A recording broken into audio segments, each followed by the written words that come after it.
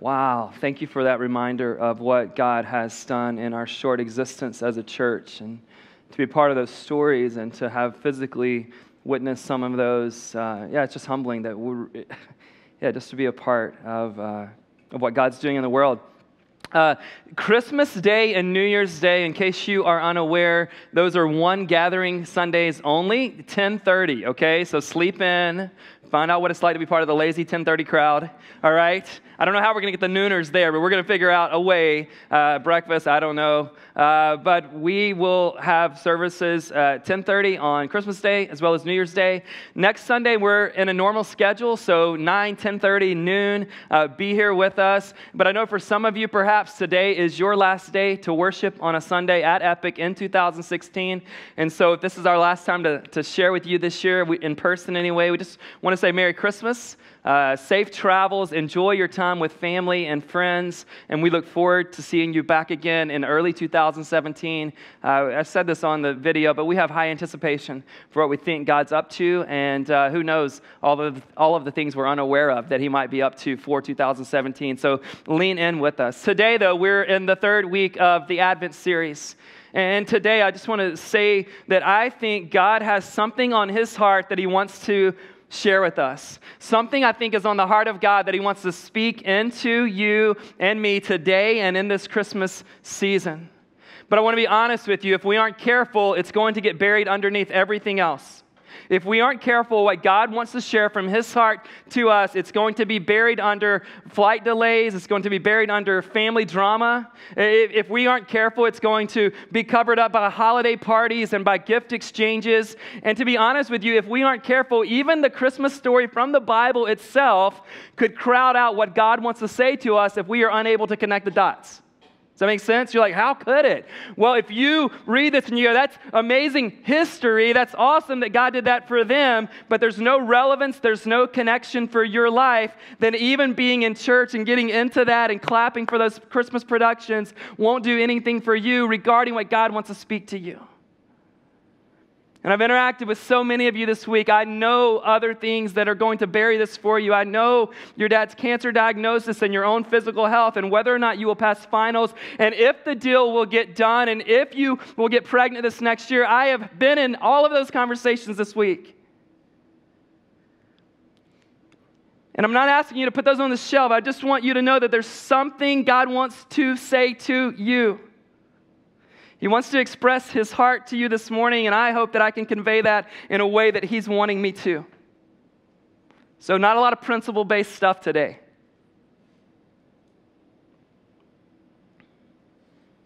Throughout history, there's a question that has been pondered and even hotly debated. And it's this question: who is God for? Meaning, who gets included? And to understand in any realm of life who gets included, you have to know this question: what are the conditions for being included? And every single person in this room has assumptions about who gets included in the story of God, which means this: because we have assumptions about who gets included in God's story, we all have assumptions about whether or not we have been included in that story. We all do. And I think what God wants to speak into our hearts from His heart today is, I want to blow up some of your assumptions about yourself and others. Yeah, I think He just wants to blow some of those things up, because one of the things we love most and are surprised by most in the Christmas story itself is who gets included, right? I mean, there are shepherds who aren't allowed in the temple, and yet they're some of the first who get to worship that infant Messiah. And then you have this teenage mom, the virgin teenage mom from Nazareth. One day her baby Messiah would grow up and someone would get wind that the Messiah has come from Nazareth, and they would say this: can anything good come from Nazareth?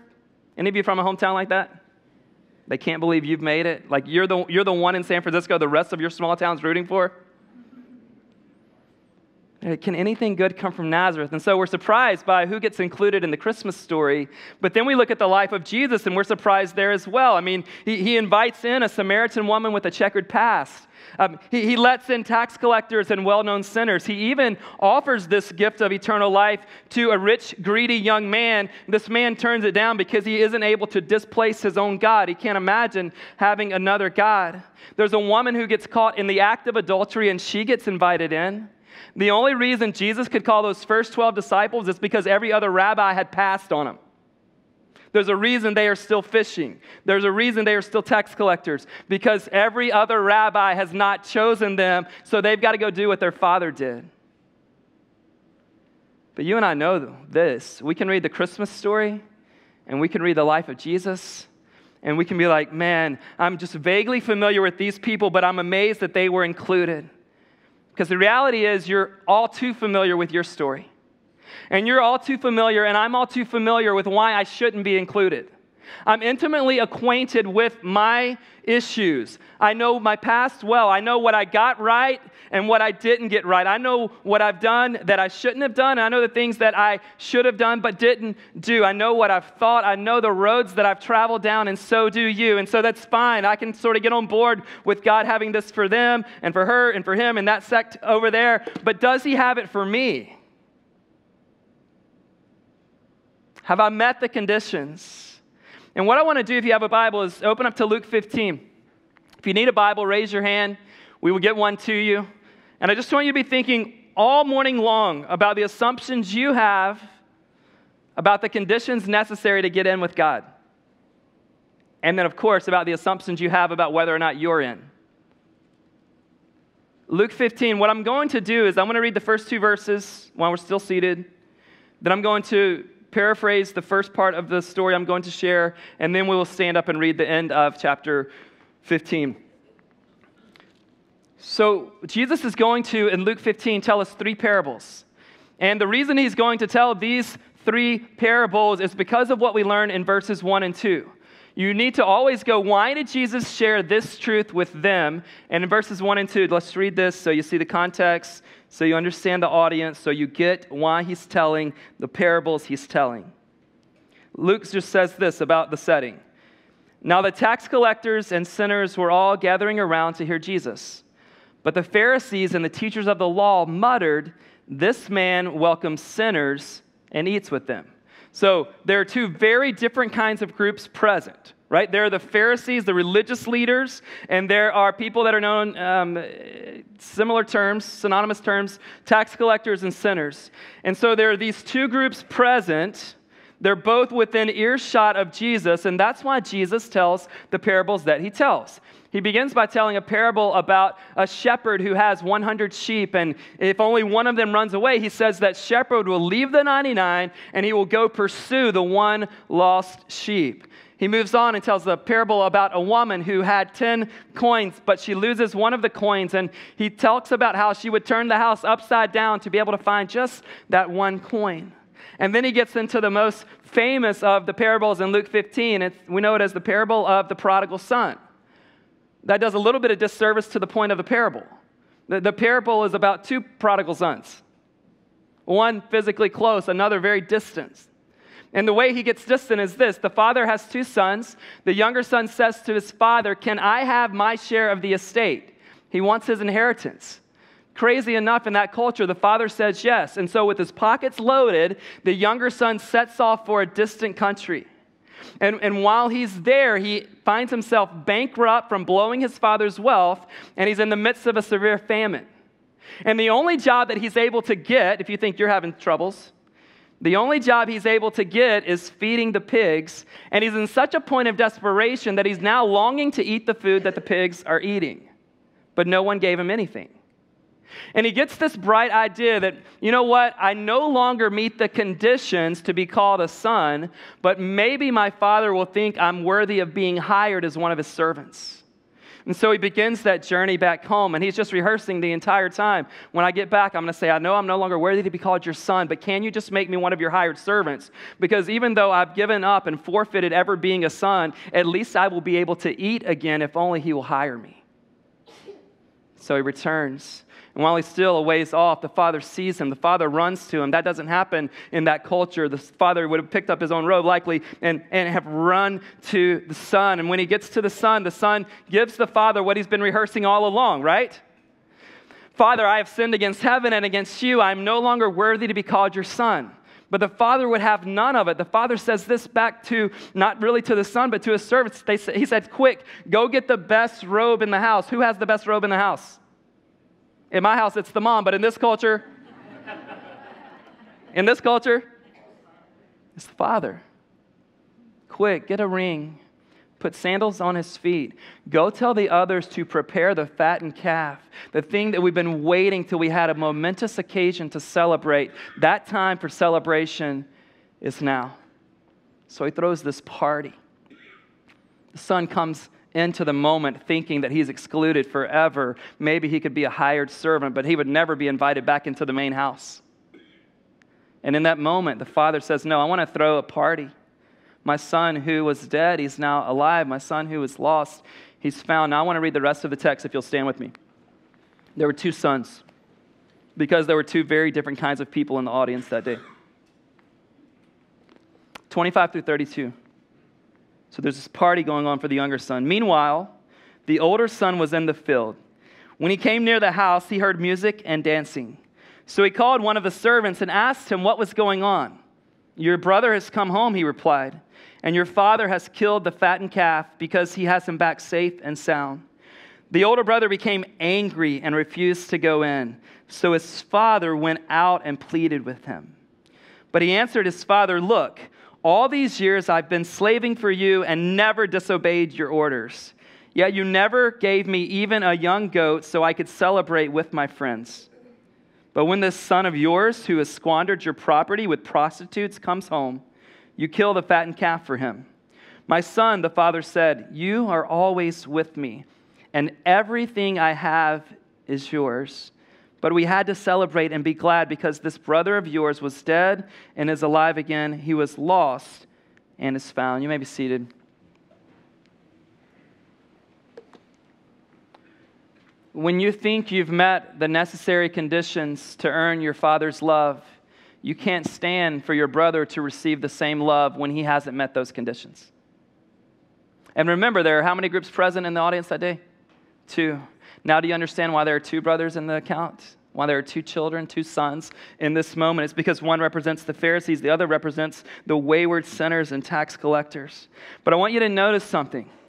Not only does the father throw a party for the younger son, he goes out to the older, angry brother. And think about what he's doing here. He's leaving the celebration, right? He's not just the father who leaves the older brother to go out to the younger son when he sees him in the distance. He's also the father that leaves the younger son's celebration to go and treat the older brother. And he goes to him and he pleads with him, come on in. Remember, this older brother represents the Pharisees. And so this older brother is angry because he hears a party and he's never heard his own party. He's angry because his father's doing something that he thinks is ridiculous for his younger brother. He knows that his younger brother hasn't met the conditions whatsoever. And in verse 29, look at something that's incredibly sad. The older brother says to his father, because everyone, remember, has assumptions about what the conditions are, don't we? Every single person in this room has assumptions about what the conditions are. So did the brother. So he says this, look, all these years I've been slaving for you and never disobeyed your orders. Yet you never gave me even a young goat so I could celebrate with my friends. You never even gave me a young goat so that I could celebrate with my friends. He says, I've made my entire life about earning your love. And I've done so much that I'm the one who deserves the party. You're treating him like he's the good son. Dad, don't you remember? I've never left. I've always been here. I've always done the work you wanted me to do. I've always respected you. I haven't even asked for my inheritance yet. In this culture, the older son would have got 2/3 of the inheritance, by the way. And he's so angry at the grace of his father He's so angry because he's been convinced his entire life that I am going to earn this, and he makes his life about this, but he doesn't have joy. But he has an incredible sense of obligation and duty. Anybody? And he knows that he's just keeps putting in day after day. Oh, he hates it. Anybody ever been to that job? He hates it, but he knows it's the right thing. And if he stays with it, eventually there's going to come a day where the Father says, you've made it. Here's my love, and here's my blessing, and all of my favor. Let me ask you a question. Which one of these sons is more distant from their father?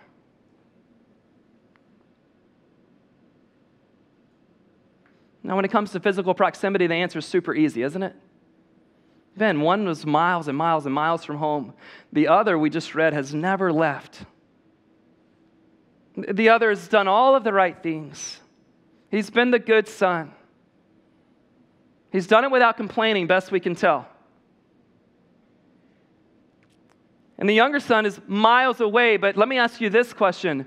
Which one of these sons is more distant from the heart of their father?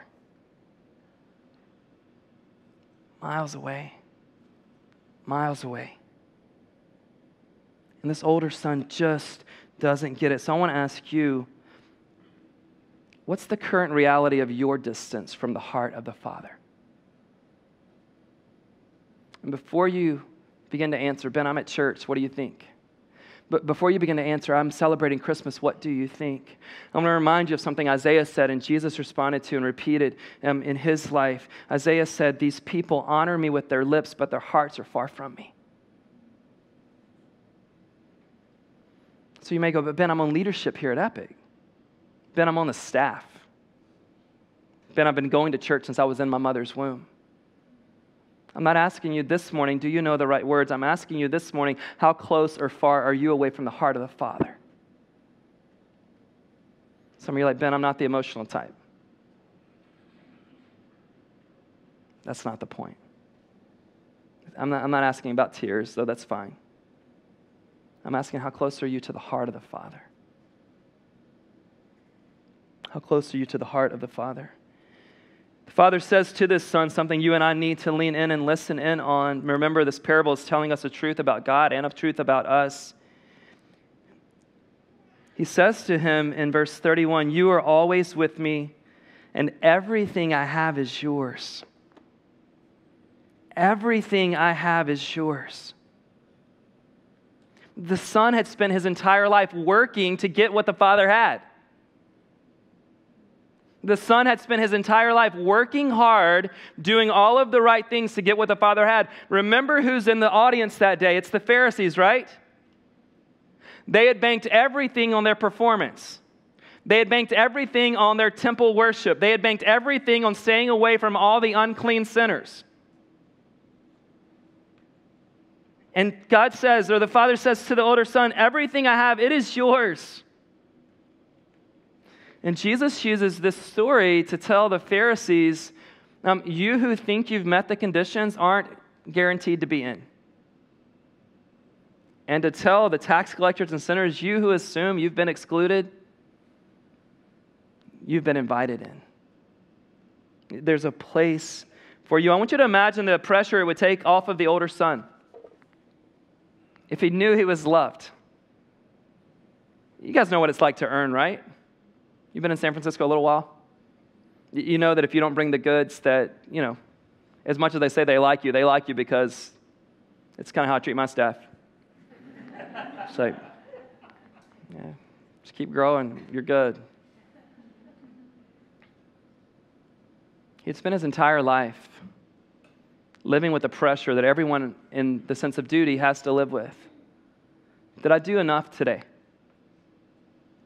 Did I measure up? Did he notice?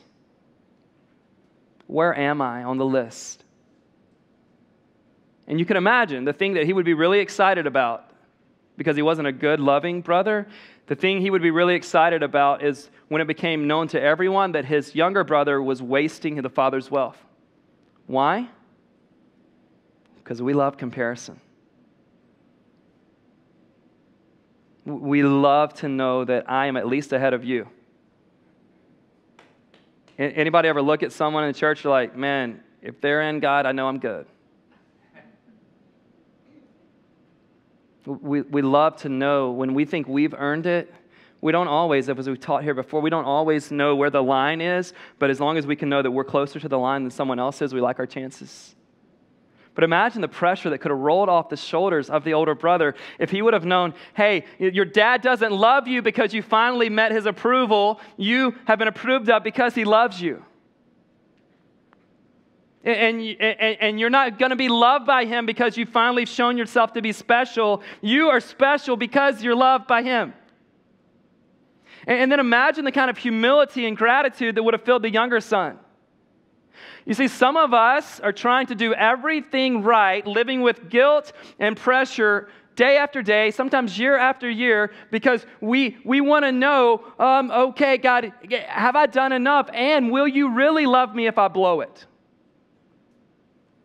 Let me tell you something. Those of you who've had more success and very little failure in your life, religiously, academically, work-wise, in your marriage, until you've blown it and been loved through it, you'll have to doubt it.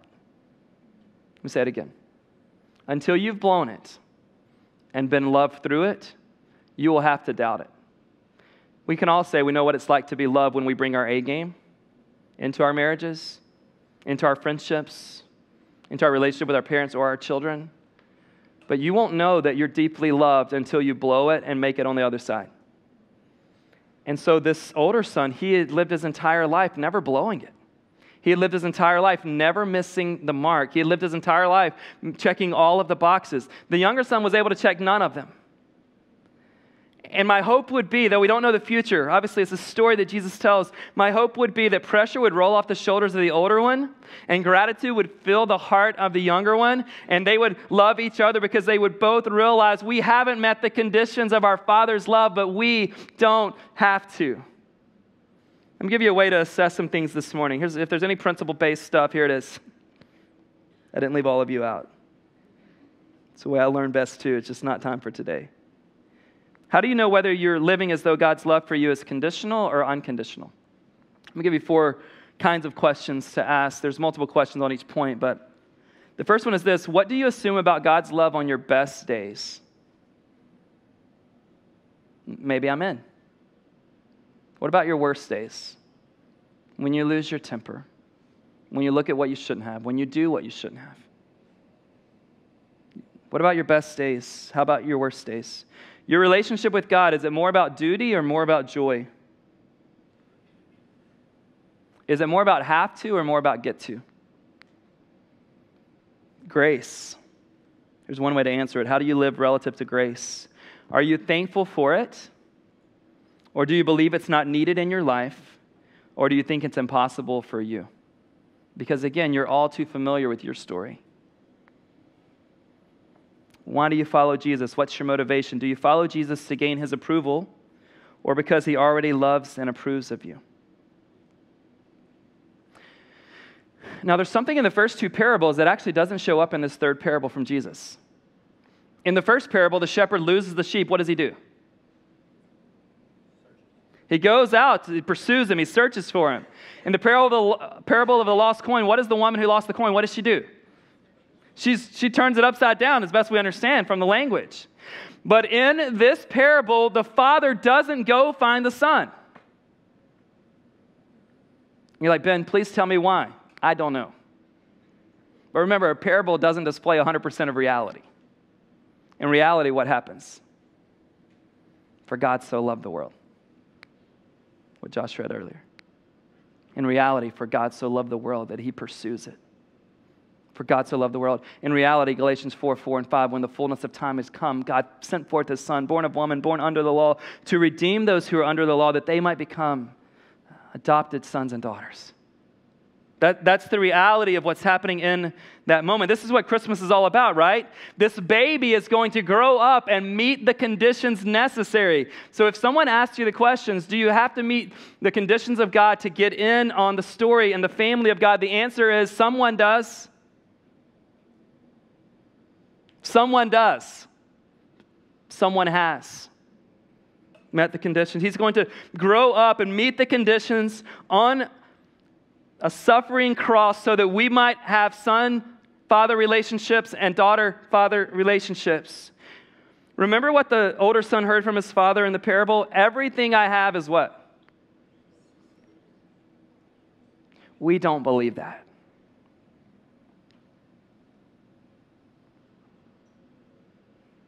Most of us do not believe that. Most of us have anxiety day after day. Taught on that last week. We have day after day because we don't know if God's going to give us what he has. We just don't know. Is he going to give it to me? I know he gave it to them. I know he's saying this in the parable, but is he going to give it to me? Romans 8:32 says this about God. He who did not spare his own son, but gave him up for us all, how will he not also, along with him, graciously give us all things? Everything I have is yours. But friends, we have to receive what God's made available. The younger son had to come to his senses. The older son had to join in on the party. If you're an older brother in the room this morning, you are not so good that you're entitled to it. If you're a younger brother in the room this morning, come home. Come to your senses. Come home. In each of these parables, there's a point that Jesus makes, especially in the first two, and the point he makes is this. You'll see it at the last verse of both parables. He says, I tell you, in the sheep one, he says, I tell you in the same way, there will be more rejoicing in heaven over one sinner who repents than over 99 righteous. In verse 10, he says, in the lost coin, I tell you in the same way, there's rejoicing in the presence of the angels of God over one sinner who repents. So what seems to be obvious is not that the Father's love is available to some of us and it's not available to others of us. What seems to be really clear that the Father's love is available to all, but there's a turning from where we've been leaning towards and leaning back into the heart of our Father and coming home. There seems to be this idea that there's a party, there's a celebration in heaven, but only for those who return. Only for those who come home. The Father withheld nothing from his sons, and he isn't holding out on you either. Let me say that again. The Father withheld nothing from his sons, and he isn't holding out on you either. Come home. Not to religious jargon. Not primarily to pray more and read your Bible more. There's a place for that. We will always talk about those things. Come home to the heart of the Father. You who've blown it this weekend, you who've blown it this year, you who wondering, thinking you've had your best year, but you don't know if it's enough. It isn't. It doesn't have to be. God has made a way. Jesus met the conditions so that the Father's love could pour into your heart. And all of the walls you think you have up that would block the Father's love from flowing into your heart, Jesus came to obliterate those walls. But you've got to step into it. You've got to step into the party. The father goes and entreats the older son. He's like, you just need to join in. You should join in. And when you see the message of God's heart for what it includes, that it would include us because Jesus met the conditions, grace should just overwhelm your heart. And I started it this way, but I know what's going on in your life. I know what's going on in mine. I know the things I'm concerned about. Many of you have told me the things that you're concerned about. And these are massive concerns. There are relational concerns and major health concerns and family concerns and who you have to interact with over the next couple of weeks concerns and will we make it concerns and what does the next year hold and am I going to still be employed and am I going to hit my target? And I know all of these things.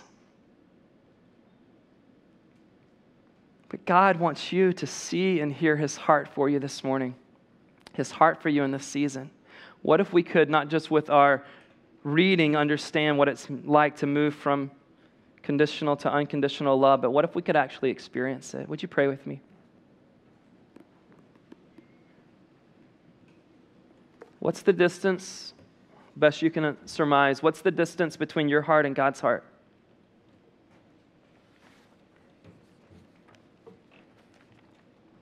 Perhaps you're convinced, even after this talk, that you haven't met the conditions, that you cannot meet the conditions. You're right. You're so right. But I do wonder if you've really opened up yourself and go, God, if this love can be available to younger brothers like in this story, if it can be available to people in prostitution, if it can be available to tax collectors and greedy people, God, perhaps, just perhaps it could be available to me. And I just want to, right in this moment, in the Christmas season, just beg you, don't let it get buried under all the other stuff. There's plenty of stuff.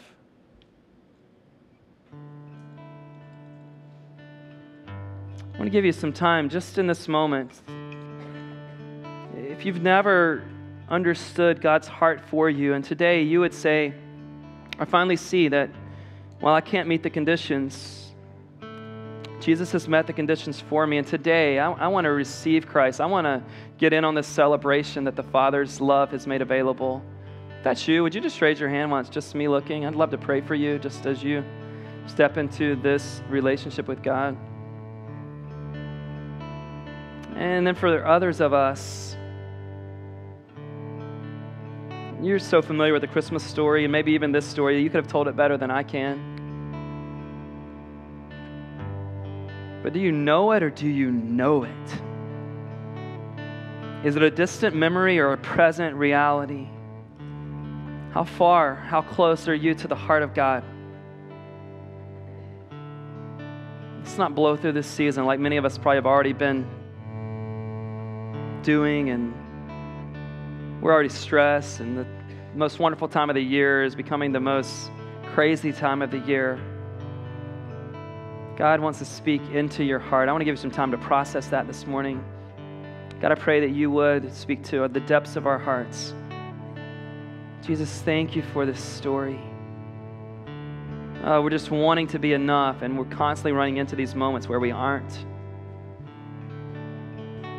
God, we want to follow you and do your will because you love us, not so that maybe you will one day. Thank you for the approval we've been given. God, we want to come home to your heart. We want to return to our Father. Thank you, Jesus, for meeting the conditions and making that possible. We return now in Christ's name.